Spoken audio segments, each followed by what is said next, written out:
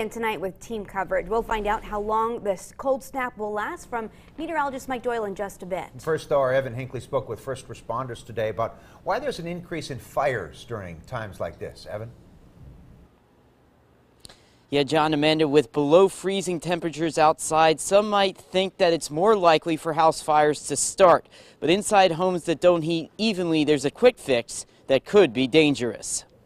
The most common problem is portable heating. Steve Baer, chief of the Alpha Fire Company in State College, says the biggest mistake people make when using space heaters is not giving enough space between the heater and household objects. You got to remember that's a very, very hot point source, and it needs to be at least 3 feet away from anything that can catch on fire. That includes chairs, curtains, blankets, and even carpet that can catch fire in minutes or even seconds. But once you put the space heater in a safe spot, it's okay to leave unattended, right? No, I strongly discourage running space heaters when they're not home to be monitored. Chief Baer says a pet could easily knock over the heater, or the heater could overload a circuit. He says avoid plugging it into extension cords or power strips. He also warns against using household appliances like a stove to heat your home. Your oven and your stove is not intended to heat your house.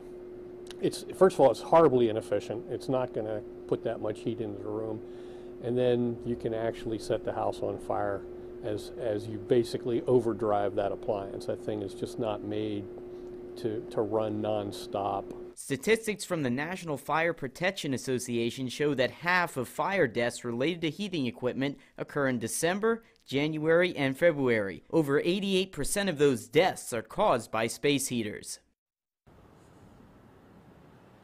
And there are also tips to avoid carbon monoxide poisoning along with chimney fires this holiday season.